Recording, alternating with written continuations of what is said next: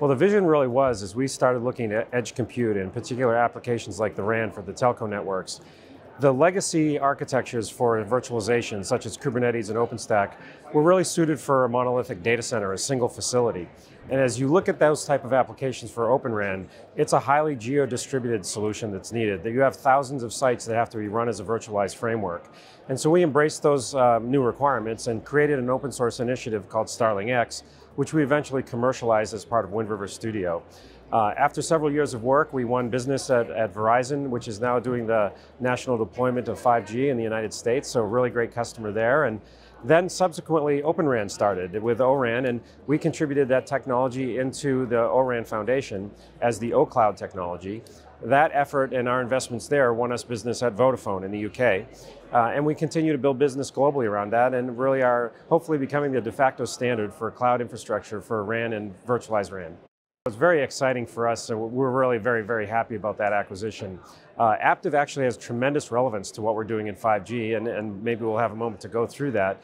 In reality, Aptiv is looking to diversify their portfolio, and Wind River as a company developed significant revenue in aerospace and defense, telecommunications, medical, industrial, and other industries. And so we give them the ability to diversify their revenue into their business while making new investments to grow the channels and vertical markets that we participate in. So a very good rationale to acquiring us. And of course, we're very active in the auto industry as well. If we look at a portion of our business is really entrenched in doing embedded real-time software systems. And these are safety critical systems that are used in avionics, aircraft, as well as automobiles. Wherever lives are at risk, you'll often find Wind River software there. And so as the automobile is becoming electrified and modern, that's becoming a software-defined vehicle. And so the software that Wind River provides is powering that next generation architecture that Aptiv's bringing to market for the vehicular market.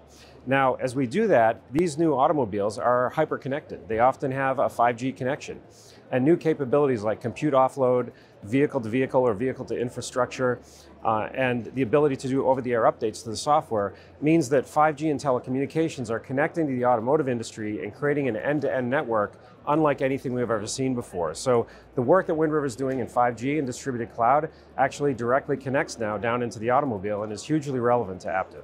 Inside the automobile, as a software-defined vehicle, we're transforming that with mixed criticality hypervisors, embedded operating systems, Linux, Kubernetes, and things like this that modernize the architecture in the automobile in the same way the edge of the telecom network is becoming modernized. It's the exact same technologies used for a different use case. We do the same thing in aerospace and defense and in medicine as those edge devices are converging. So Wind River is a really unique company in that even though we're seen here in this forum at Mobile World Congress as an important vendor in the ORAN ecosystem, we're actually involved in all the end devices that connect in via 5G, whether it be drones or robots or automobiles.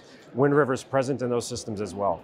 They actually don't. As I had mentioned with StarlingX, it's an open source initiative that's hosted in the Open Infrastructure Foundation, and it's a really exciting and vibrant community. We're seeing that a lot of different use cases, customers that are working in the medical field, industries such as cloud robotics, the avionics industry are virtualizing the edge of their system. So a lot of companies are becoming involved, contributing intellectual property, and due to the way an open source community works, that then comes downstream into our product and is released to our customers. So join the open source StarlingX project and have some fun.